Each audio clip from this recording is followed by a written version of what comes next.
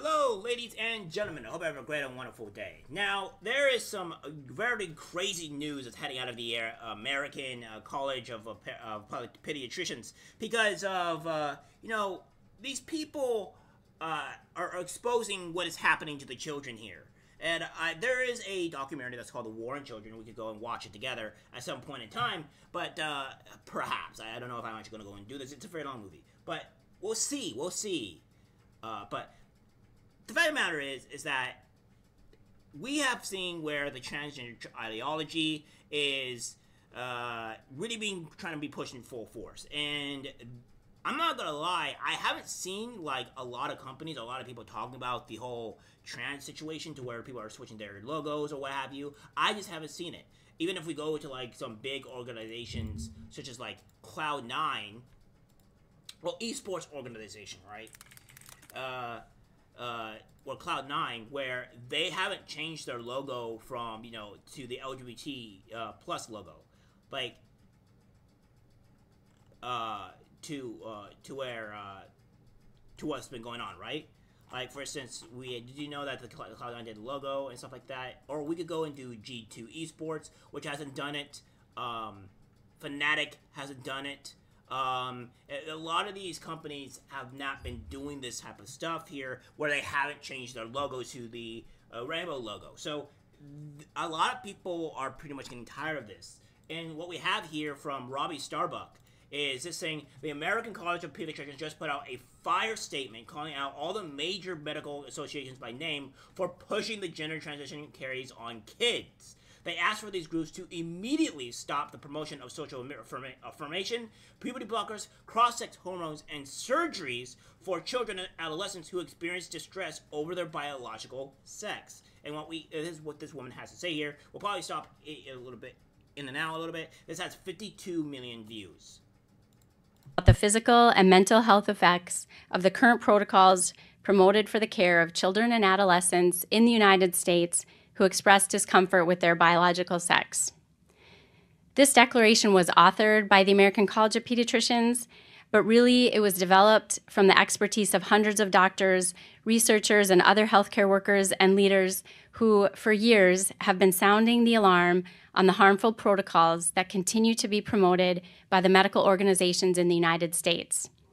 Despite recent revelations from the leaked WPATH files and the recent release of the final report from the CAS review, these medical organizations have not changed course. So we are calling on these medical organizations of the United States, including the American Academy of Pediatrics, the Endocrine Society, the Pediatric Endocrine Society, the American Medical Association, the American Psychological Association, and the American Academy of Child and Adolescent Psychiatry to follow the science and their European colleagues and immediately stop the promotion of social affirmation, puberty blockers, cross-sex hormones, and surgeries for children and adolescents who experience distress over their biological sex. In our declaration, we affirm that sex is a dimorphic, innate trait defined in relation to an organism's biological role in reproduction, male. This is what we have been telling these people for the longest time, for the many of years. And now, big, I would say, medical facilities, organizations are coming out and going against these atrocities. And it's about time we start facing the reality here of what these people were doing it for. And we know a lot of these medical organizations, we've seen numerous times in the reports, are saying, we're doing this because of the mere fact we want money, and we don't care about the kids that are suffering in the background here. This doesn't even have to just be kids, but I think kids hit a bigger hit home just because the kids we know are fragile. The kids we know are usually always innocent. The kids are always looking up to parents and other individuals that are adults for guidance. And the guidance that these people give is only something that will lead them down to their own destruction if they don't go and do something. And that's the problem that we have here, right? And these things need to be shut down, and these people, this woman here, this organization is, talking about it, spreading the message, letting know that this type of barbarism needs to end. And female. This genetic signature is present in every nucleated somatic cell in the body and is not altered by drugs or surgical interventions. Consideration of these innate differences is critical to the practice of good medicine and to the development of sound policy for children and adults alike. Medical decision-making should be based upon an individual's biological sex. It should respect biological reality and the dignity of the person by compassionately addressing the whole person. We are here defying the claims made by these medical organizations in the US that those of us who are concerned are a minority and that their protocols are consensus. They are not consensus, and we are speaking in a loud, unified voice, enough. This is a very damning, I would say, report, message from the people, because this goes far beyond, the fact that, this is harming kids, as I said there.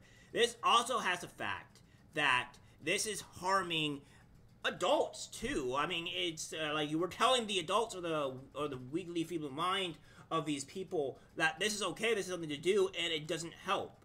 And again, as some people were saying, the tide is turning, and I believe it is. I think the matter of fact is that a lot of these organizations, a lot of these people are pushing back. I think there's been less and less of these companies wanting to wear this pride flag type of stuff. And again, as I said, there's a reason it's banned across Europe. It says Norway, Finland, Sweden, Holland, and the UK have now banned gender transition surgery for minors.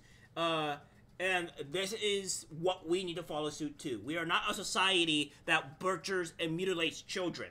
And now, I can't wait for the lawsuits to start flowing through in a very strong course because of this statement here and what these organizations have been put out. So, also, this would lead to and we have serious concerns. This would lead to our own organizations, our own government, our own Congress to say, okay, we just named these organizations that's doing this, right? We're naming them all, and since they're naming them, our government, our Congress can go after these people and make them stop. And I think that's something we need to do here because so many countries are banning this, and other countries are not doing this because they're not monsters unless you're China. So yeah, this is a good step forward. Like to hear this. And again, sorry LGBTQ plus people, you're not really in the limelight of being forced to become justice here. This does not mean the gay people or lesbians or even bi people, I would say, because I don't think they should even be part of this whole trans thing at all. I know a lot of them want to be pushed out of this. They don't want to even be part of that area. So I'm not trying to say that this is really narrated to you guys, but more of the trans people that are trying to push their ideology and their sickness onto other people. All right, guys, that's it for the video. Like, subscribe, share. As always, take care, my friends. I'm disgusted by what I see in public. Even people closest to us can't be trusted because it's algorithmic disease, the social media.